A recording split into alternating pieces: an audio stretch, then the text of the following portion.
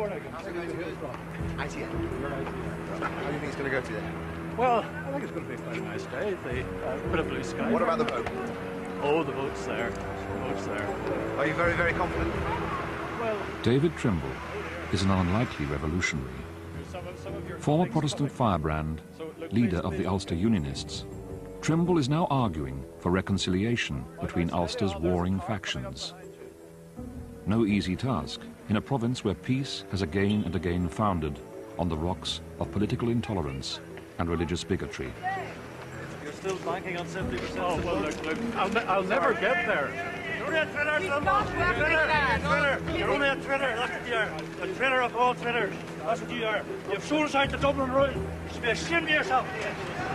Trimble, what have you to say to Dublin Rule? You're a traitor of fair in Northern Ireland. What have you to say about it, Trimble? You're only a traitor. Scum was right here in Northern Ireland affair. What do you say about it? You're a traitor, Trimble! Traitor! You're a traitor, Trimble! Trimble, you've sold us out! No, you're a traitor! You're a traitor! What have we done with real Northern Ireland? Morning. Coffee's upstairs, Jim, is it? Upstairs. I said when I came in there were 4 excited members of the general public and 80 excited journalists.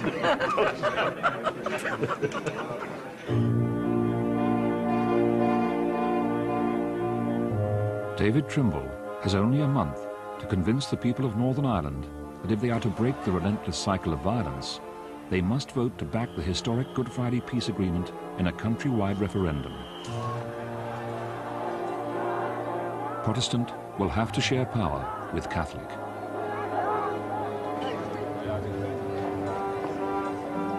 Terrorists will have to lay down their arms. Centuries-old prejudices will have to be abandoned. And if he's to succeed, Trimble has to rise above the narrow sectarianism of his own past as a Protestant rabble-rouser.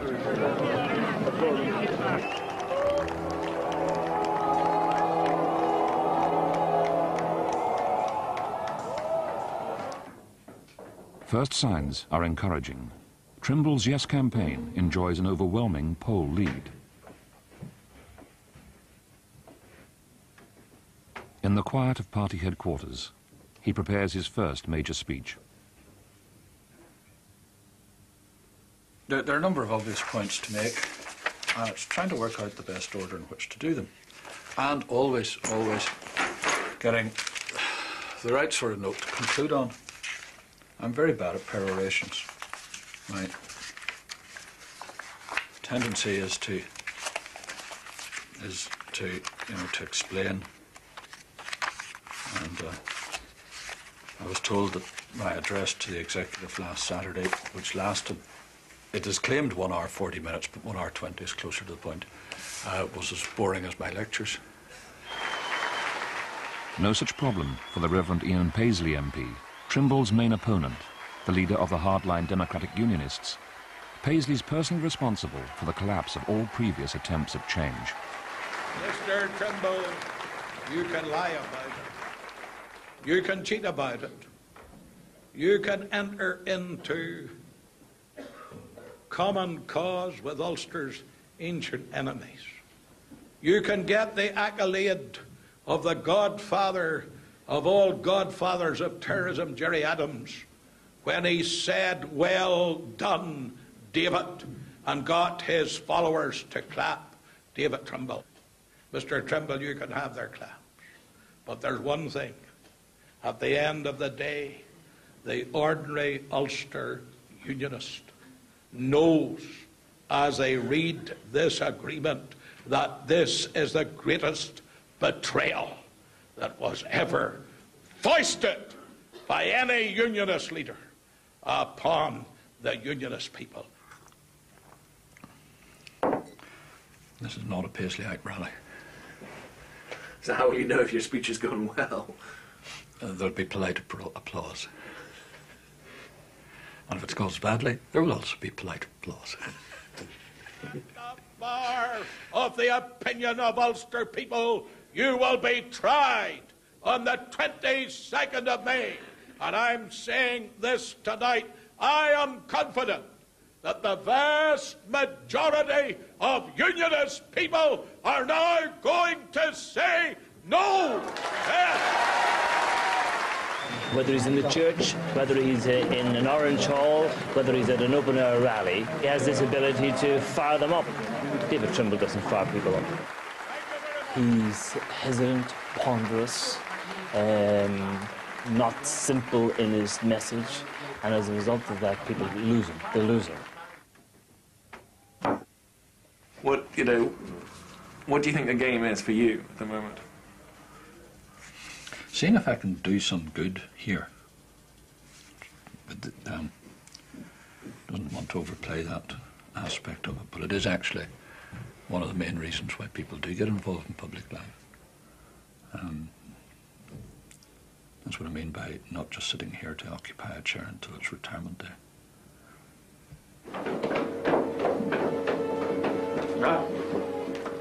Trimble sets off to face the party faithful, the rank and file of the Ulster Unionists, driven by 3 armed bodyguards.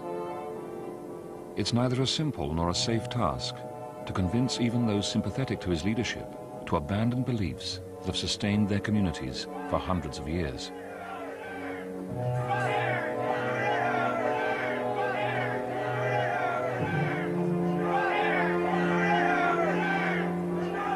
I, sir, will never vote for a yes.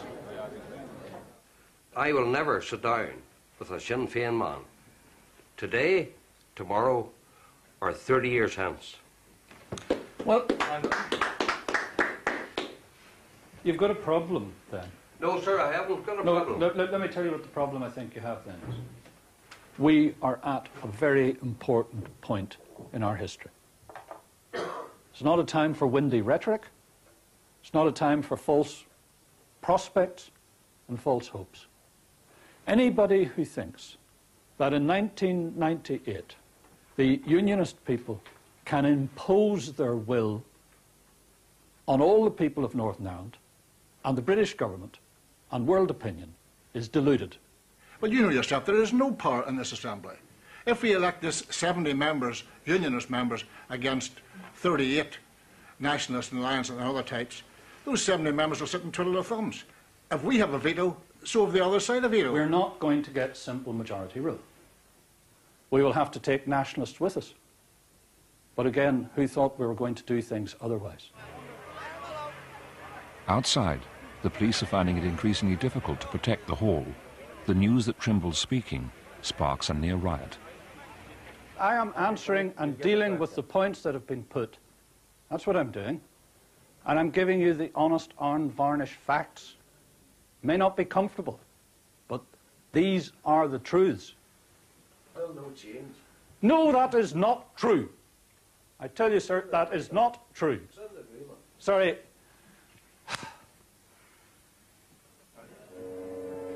The meeting's over, but Trimble can't leave.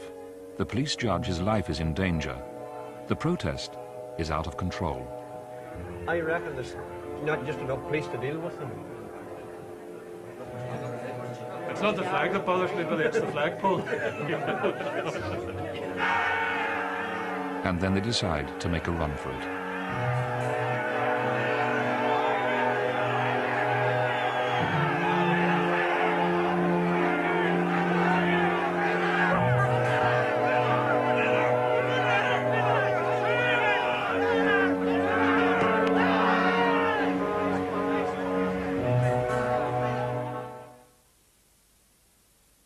Commencing the second of Montreux's 13 chansons et danses.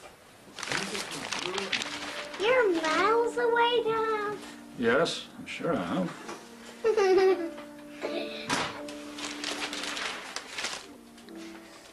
David Trimble's relatively new to the bear pit of Northern Ireland politics.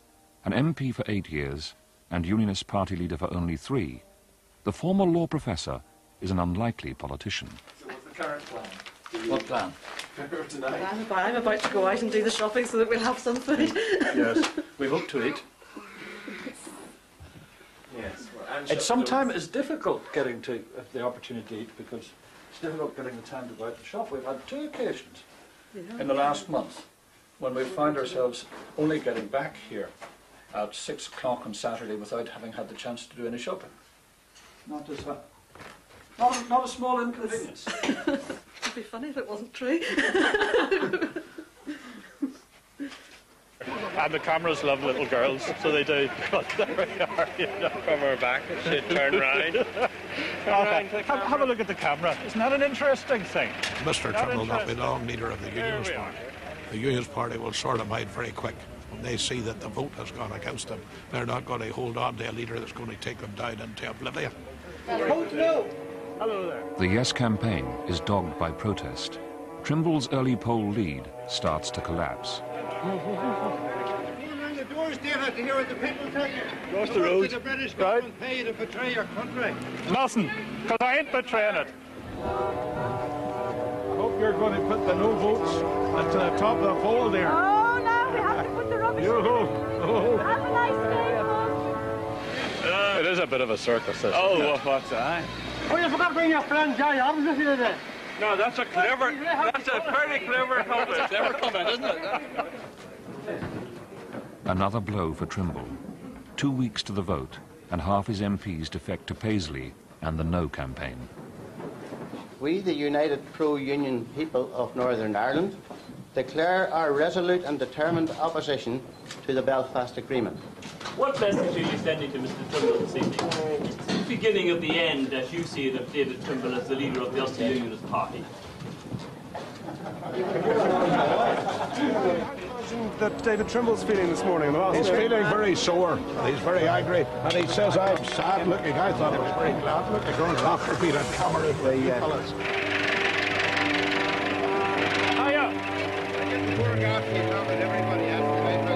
Look at those people who say, you know, oh, Trimble, he's all washed up. There's going to be a massive no vote. It's all over for Trimble. He's going to have to stand down. Well, they may be true. Don't think so, actually, but it might be true. Yeah? Well, it'll not be the end of the world. Meaning?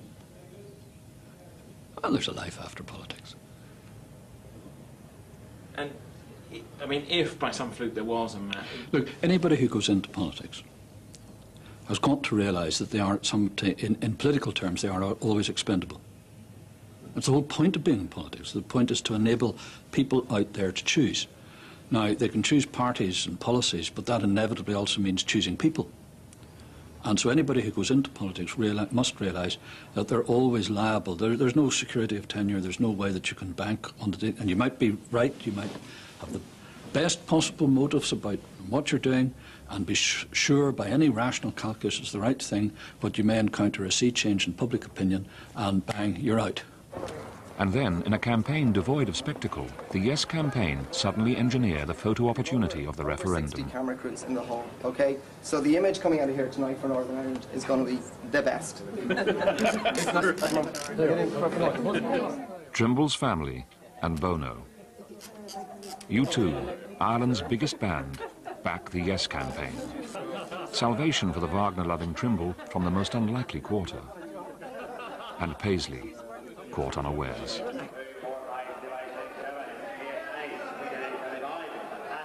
I would like to introduce you to two men who are making history. We want them to join together with us. U2 bring together on stage Trimble and across the religious divide, John Hume, the hero of the Catholic civil rights movement. Their handshake, the defining image of the campaign. Thank you.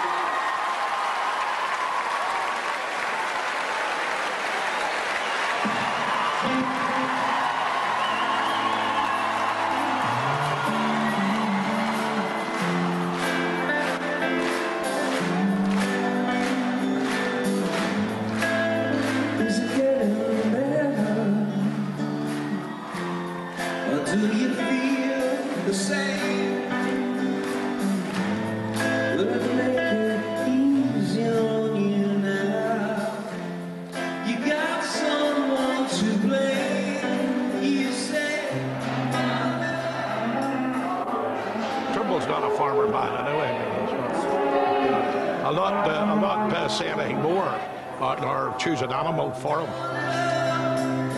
You get to share it, it leaves you, darling. You don't care for it. I'm surprised that you, in your media, did not report that when Mr. Trimble joined hands with Bono, he was joining hands with a man that burned the Union Jack. Why has that been concealed from all the press? Right. Okay. Right.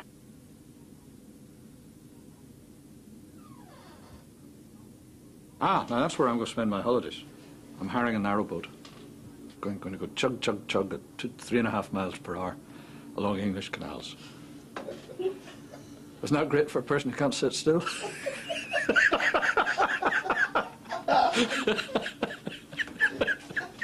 I'm jumping off and running alongside the towpath and giving it a push. It is the eve of the poll. What are you thinking? I know I've done the right thing. Win, lose or draw. Quite sure of that. It's not everybody's cup of tea and it's not ideal, but it is worthwhile. That's a different matter. And I knew if it was possible, I had to give people a chance. And I've done that.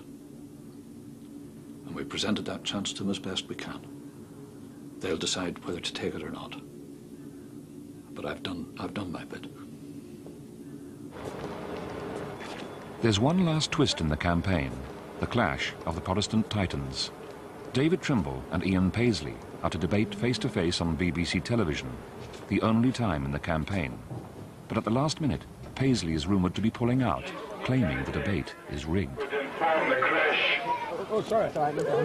So you're frightened of debating with Trimble or not? The only reply I make to that there, he's frightened of debating with me. He wouldn't debate with me in the forum. That's an elected body with a proper order. He wouldn't even debate with me in the House of Commons. Don't forget to have the empty chair. What empty chair?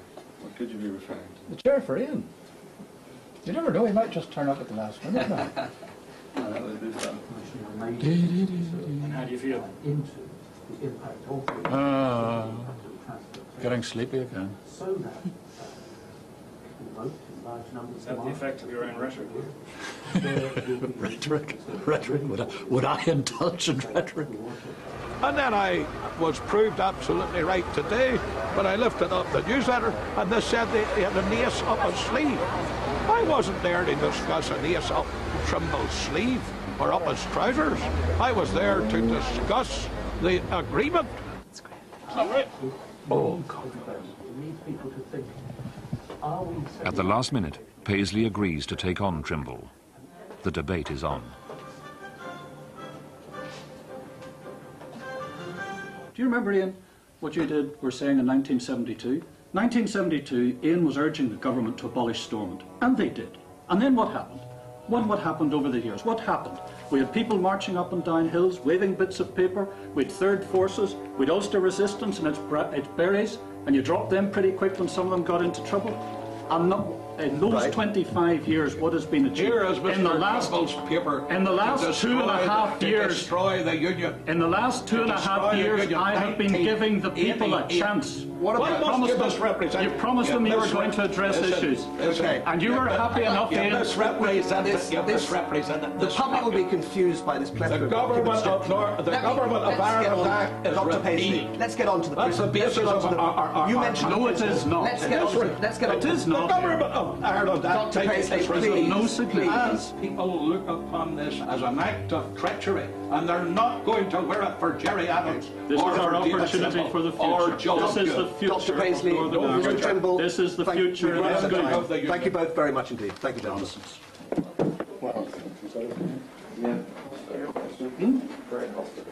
Wasn't there? No. What are we going? Skye. Going to Skye? Yes.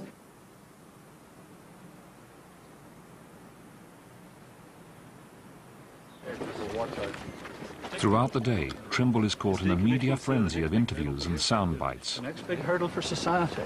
There's a barrier there just behind you. Thank you very much. The result is painfully slow to emerge. indications seem to be low 70s. It'd be delightful if we got high 70s, but at the moment we're on course for a victory here, and I think it's Trimble's day. Some makeup, David? Bit of makeup? If there's any around. Makeup, please. Makeup.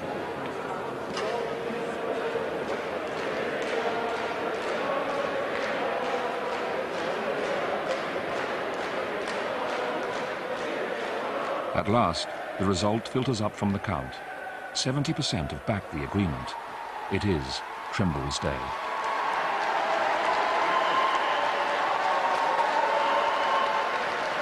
Some yes campaigners here are saying you're finished. Here, have a drink. We've heard that from day one. We've heard that from day one. It'll be a long time before he's finished. And then, amid the euphoria, a reminder that Trimble still has to confront darker, more intractable forces. The BBC usher Sinn Féin leader Gerry Adams onto the same platform as Trimble. They have never appeared in public together before. Trimble won't talk to Adams till the IRA lays down its guns. Had I known Adams was going to be there, I wouldn't have let him sit there. Because while I know David's uncomfortable with it, I know David's uncomfortable with it. Trimble cut short his interview. The Prime Minister has given pledges which I believe addresses those concerns. For now, he need not reply to any more questions. But one day answers will have to be found if the referendum result is not to be a hollow victory. 71%, is that a mandate? It's okay. So Ulster down there, Emma. So Ulster down there. Mr. Trimble, do you think decommissioning now is the next big hurdle?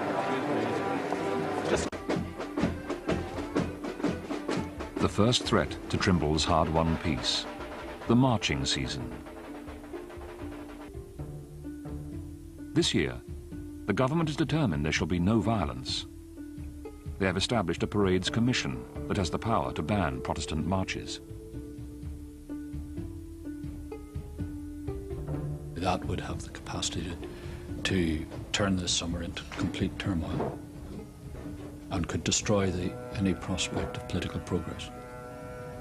Destroy is not too strong a word to use. Anybody who doesn't know that is a fool. On this issue, Trimble is no moderate. He made his name and won his party leadership, insisting on the right to march. Throughout the summer, Trimble's past would return to haunt him. Old allies become new enemies. Trimble can no longer afford to pander to the prejudices of his own community. The victor of the referendum is running for election as First Minister of Northern Ireland, leader of the new assembly set up under the Good Friday Agreement. He arrives on the ultra-loyalist Shankill Road in Protestant North Belfast, just at the moment the Parades Commission banned the local march. Living there who have come along and said, look, we'll canvass Springmartin and Highfield. So, yeah.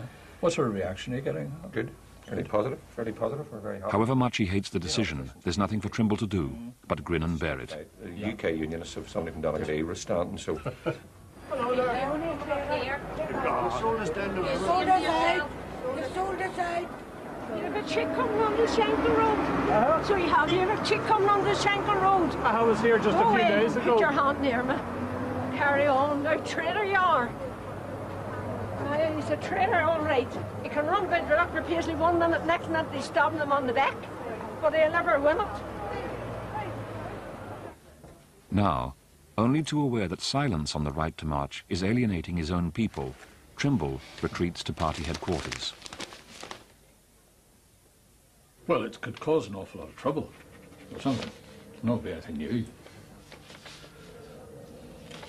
Right. What sort of trouble could it cause? Well, your guess is as good as mine.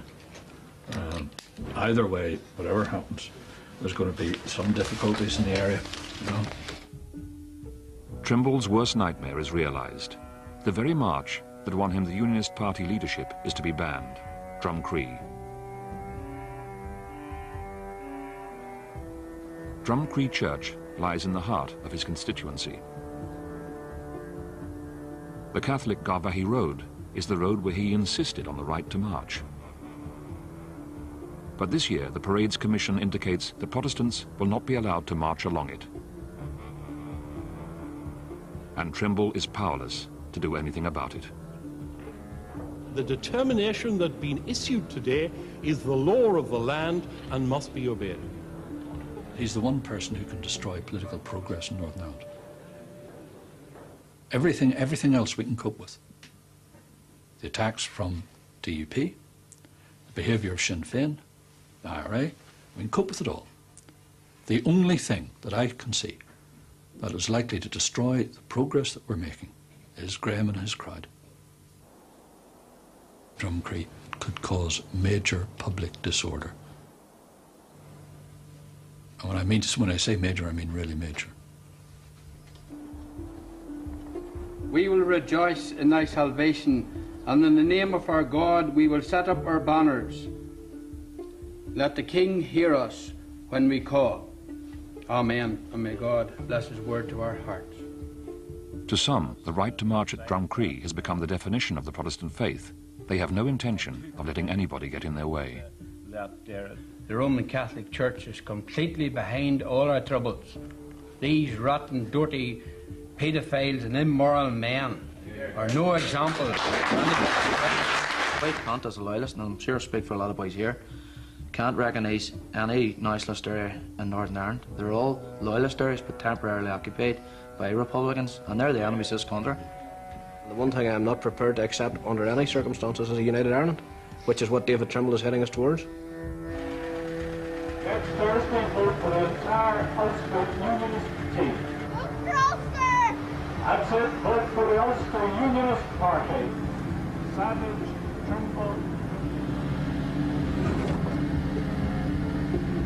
The Ulster Unionist team for the Youth Student Assembly next Thursday. Hello. I'm not too bad. Don't worry, I'm not going to infect the baby with anything. Say, you're all right. I'm not going to let the baby have any of my germs. Loyalties torn, Trimble campaigns on. As the march approaches, he can only summon a compromise that will satisfy no one. The best way of managing, we can't solve the problem, the best way of managing the situation is for the men to walk down the road in a very disciplined and orderly way, and if local residents want to protest, then let them have a protest, but again, let it have an organised, peaceful protest, so that each side feels that they haven't surrendered their position, and we get things over quickly and quietly. Trimble's compromise is rejected by the Catholics on the parade route, leaving him totally isolated. Garvaghey Road residents, marshalled by former IRA terrorist Brendan McKenna. David Trimble manipulated the situation at Drumcree to such an extent that he was able to gain the leadership of the Unionist Party. Now, he is now faced with the situation that can David Trimble, the Orange Man's hero from 95, 96 and 97, now make some sort of accommodation with his nationalist constituents. I think he's literally placed between the devil and the deep blue sea here. Trimble's the traitor. I think he's betrayed Ulster. I think he's sold out. And they probably think that he's in the payment of the government as well, or under some sort of control. One wonders why David Trimble, 3 years ago, used these people to gain the leadership of the Ulster Unionist Party.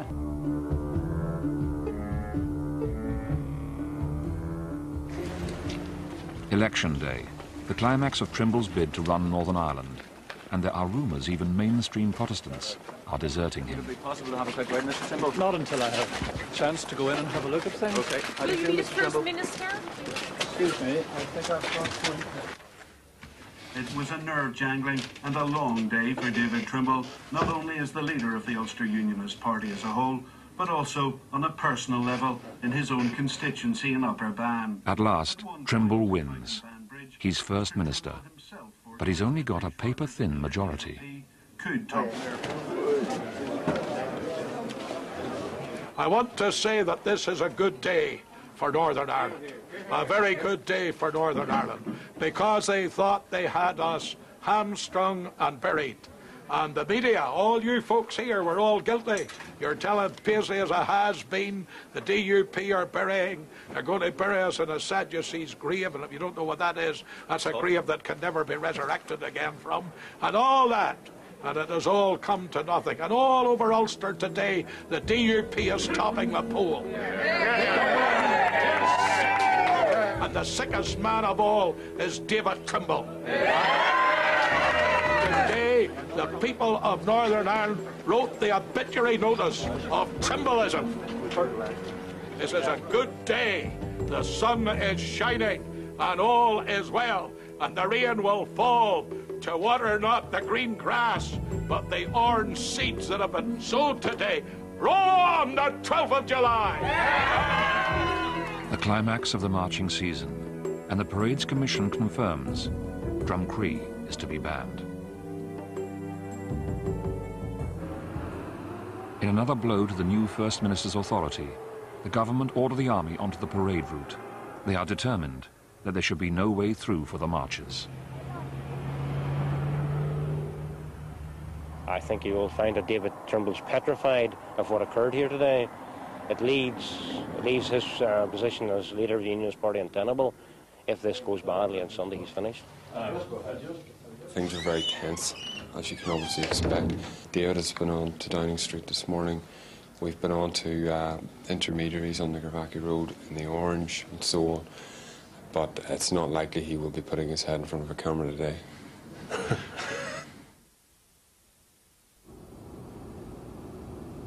Finally, Trimble has to appear in public. 3 days to the march, and he's about to be sworn in as First Minister. May I ask you a question? How do you feel on this historic day?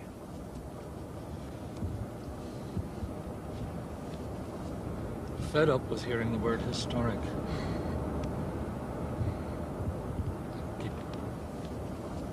But it is an important day. Lots of important days. There are lots of important days. At least the sun is shining. At Drumcree, the Paras arrive as Trimble is sworn in as First Minister. With the government calling the shots, he's powerless to influence a massive troop build-up. Both sides are getting ready. Brendan McKenna is shown the weapons taken from Catholic residents at one checkpoint. If I was driving through Loyalist blockades, I would like something in the cure with me. You would carry a knife? I would carry a knife, at the very minimum. Well, that would be an offence. For my own protection, because quite obviously over the last couple of days, quite obviously over the last couple of days, there has been inadequate protection provided for nationalists driving in and out of this area. Overnight, the army build a barricade across the parade route. His party have told Trimble he cannot march.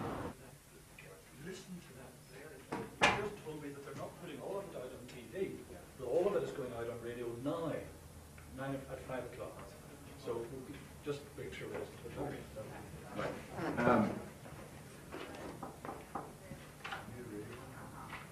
He may not even go to Drumcree this year. And I mean, we don't want to build tension here. We don't want to exacerbate the situation.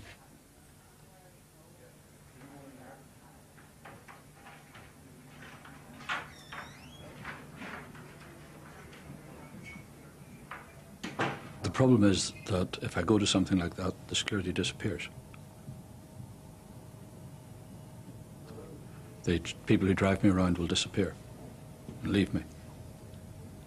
And I'll have to consider whether being then left and with no security at all, what the level of threat is. Because that would be the situation then. At 10 o'clock one summer Sunday, 30,000 Protestants set out for Drumcree Church.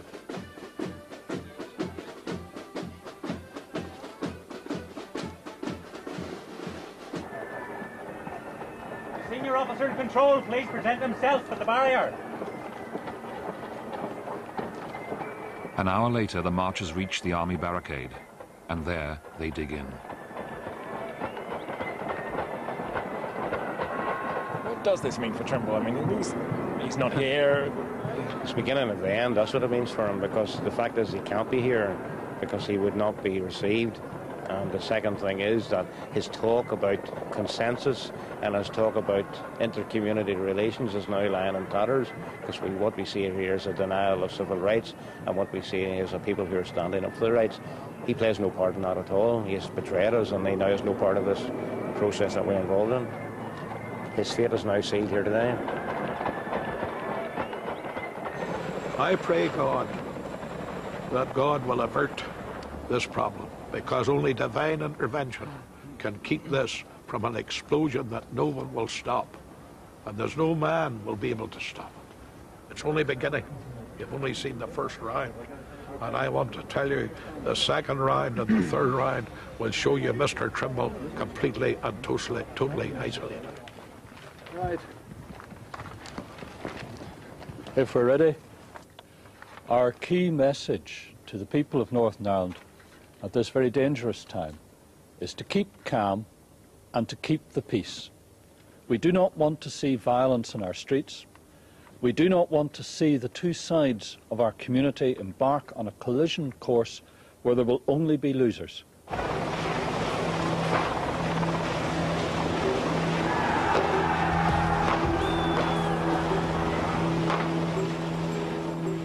As Northern Ireland edges close to chaos, the new First Minister makes no public attempt to call the marchers to abandon Drumcree.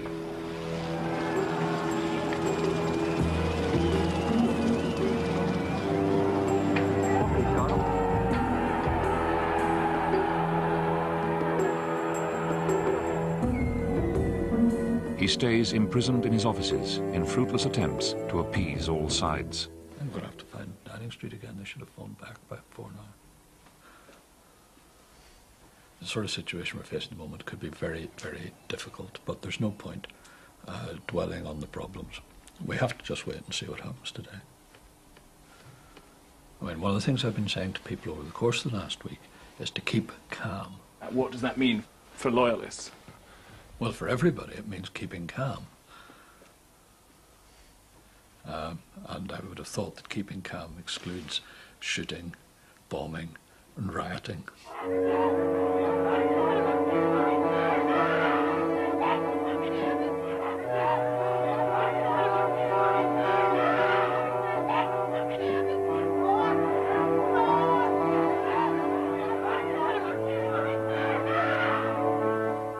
What is the lesson for all this experience for the peace process then? Well, there might not be one after this. Really? Mm-hmm. And for you, what does that, I mean, it's slightly in the language of cliché, but what emotions does that evoke? You worked for 3 years to try and get there to be something. What do you feel at the moment? Well, I would have a decent holiday then. David, well, come on. Well, there's a life after politics. Right. Mm-hmm.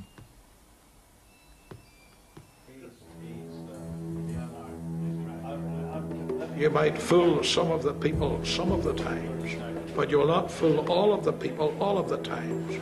And in his retirement, with a tear of regret falling on the page, Mr. Trimble will need to learn that lesson.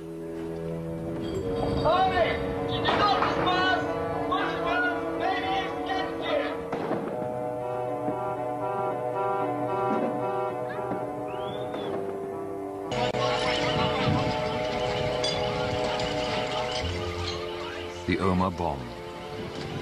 29 people killed one Saturday afternoon. The worst atrocity of the Troubles.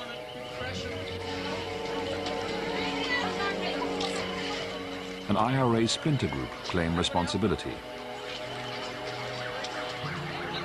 Is this the end of the peace process?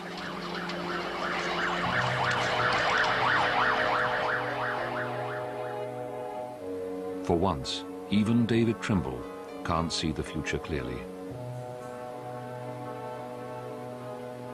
This last week, they're not thinking beyond the events of the week and the situation that they're trying to cope with and grieving and adjusting to it. And I think you'll now find, in the course of this coming week, people beginning to think more politically about it, and we'll get a better fix on just where people are. political opponent. I've been here virtually every day this week, you know, so this is going to be a lot easier than the trip visits earlier in the week. To some, Omagh is a clear sign the IRA is never going to abandon the struggle. Trimble now insists that if the peace is to be saved, the IRA must match the public mood and lay down their arms. If the Shinners are going to make any sort of move, this is the best time they're going to get. If they do not move at this juncture, I can see opinion hardening quite significantly.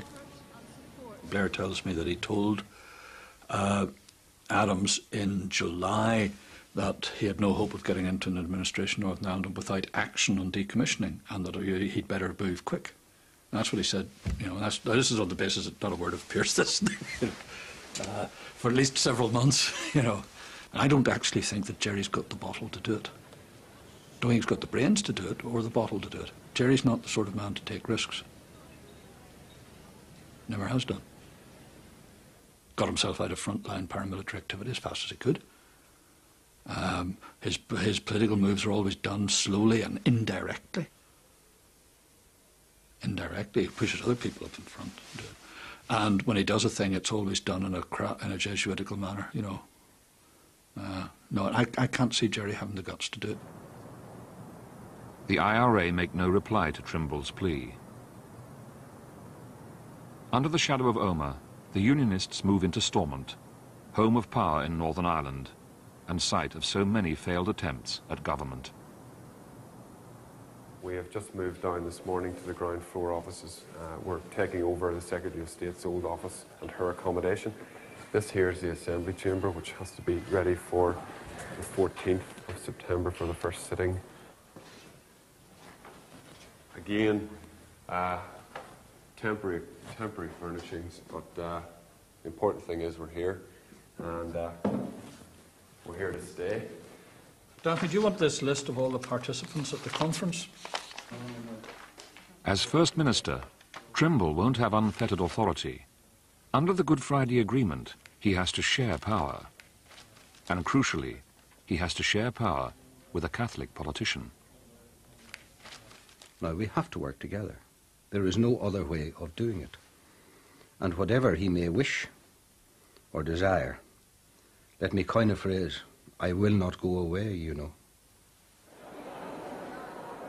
He somehow or another doesn't have the capacity to communicate with people, not on an academic basis or a political basis, but on a human basis. And I think if he would develop that skill, it would be very, very helpful for him. And I think above all, he has this personal requirement to always be right. Now, nobody is ever always right. Trimble's problem isn't just one of communication, it's the intractable problems of the peace. The IRA has again refused to give up its guns. From our point of view, the real problem with the statement by the IRA today is that when asked by the interviewer whether they would say the war is over, they said no. When asked by the interviewer whether they were going to decommission weapons, they said no. Yet it is their obligation under the agreement to decommission, and of course they are supposed to be committed to peace. If you're committed to peace, you can't be saying that the war's not over.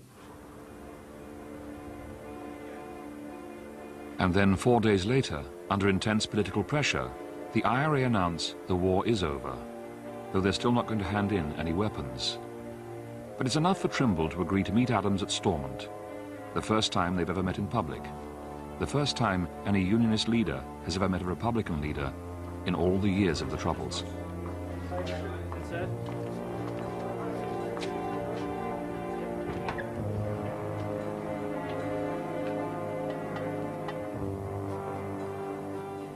I welcome Mr. Trimble's response. There's obviously a reluctance within unionism and some quarters and an outright hostility to implementing this agreement. And I think Mr. Trimble will increasingly understand that he has to do his job. Assume this whole political experiment fails. There are two certainties in that. One, David Trimble is finished.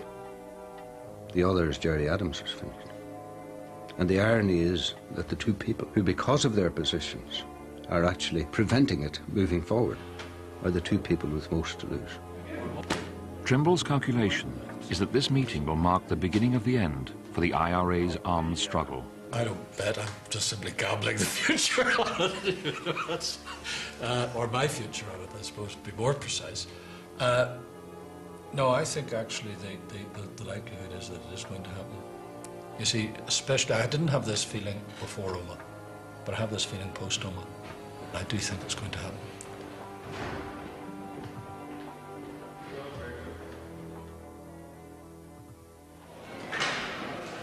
For all the progress of the year, there's been no breakthrough. What did you specifically say to Mr. Adams? The meeting in total lasted for about 1 hour 20 minutes, and I'm sorry, I don't have total recall. Sorry, I cannot play it back to you. Did you shake decommissioning, Mr. Adams? No, I didn't shake hands with anybody. I haven't shaken hands with anybody at any of these meetings that we're having. So I'm treating everyone in an absolutely equal manner. So how do you welcome him? His people told us, though, Mr. Adams, that before going in there, they would be challenging you on the question of decommissioning. To find anywhere in the agreement where it says that decommissioning is a precondition, then that would be news to me. We negotiated the agreement. It wasn't a dummy run, wasn't a rehearsal, it isn't a draft, it is the reality. On all the fronts in terms of the institutions and the prisoner releases, progress is occurring, and there's one matter in respect of which no progress is being made, and Mr. Adams has a personal responsibility with regard to that, so I did point that out to him in the course of today's meeting, you know, that it's simply unreasonable to expect a situation where every front is moving bar one. There's been no change since. Northern Ireland is once again locked in the stalemate that's plagued it for 30 years. Trimble is insisting the IRA give up their struggle. The IRA are refusing to hand over a single weapon. We have a remarkable opportunity. It would be absolutely tragic if anyone let it fade away.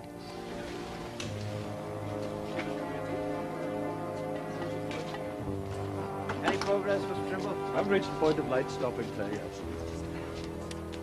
David Trimble has tried to change Ulster's old certainties. But it's not clear he or anyone else can escape the legacy of centuries of conflict. I've done what I can do. And it's also important to be aware of, you know, what is possible, what is not possible. I won't have anything to reproach myself with, that's certain. Mind you, I will have done and have done a tremendous amount in terms of what can be done. But there are not many more things that can be done, actually, on this front, by me. Lots of things for other people to do.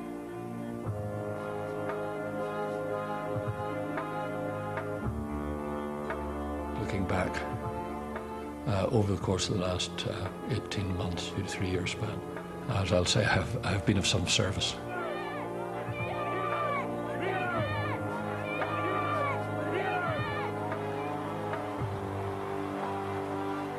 When we started the year, I mean, genuinely, almost the first thing you said to me was, I'm here to do some good. I have tried. And I've done something. The question is whether it's enough, and that's not entirely in my control.